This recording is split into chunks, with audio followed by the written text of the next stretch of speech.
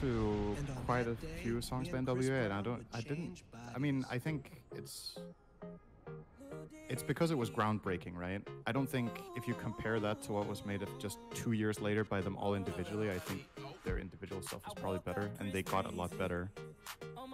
But it's just iconic. I don't like right? this song. I don't Oh, it's think Chris NWA Brown in stuff it. is that. I don't like Chris Brown. Yeah.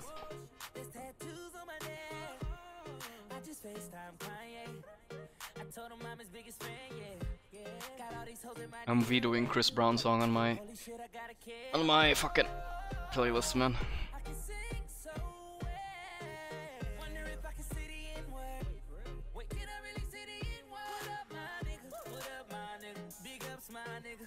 What else do I like? Army of the Pharaohs, Jedi Mind Tricks. There's actually quite a lot of good Danish rap. At least there was. Brit says the same, but then he linked me one song and it was awful. Oh, he's a zoomer, man. He probably linked some shit. Yeah. But you don't like Swedish rap? I haven't really heard much, I think. There was like a golden age for me in Denmark, like 5 to 10 years ago. There was a lot of good, maybe 10 more than 5, actually.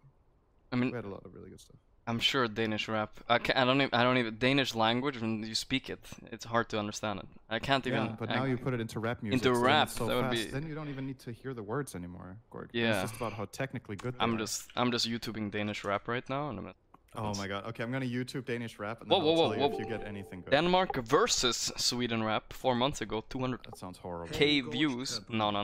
This is the Danish showdown. Rap top hit Young Gravy reacts to Scandinavian rap. No, dude, there's even a Scandinavian one. Norway versus Sweden versus Denmark. It's like the ultimate showdown. He calls showdown. himself Young Gravy. Can we talk about that first? Better than Lil Gravy, I guess. Fucking Young Gravy.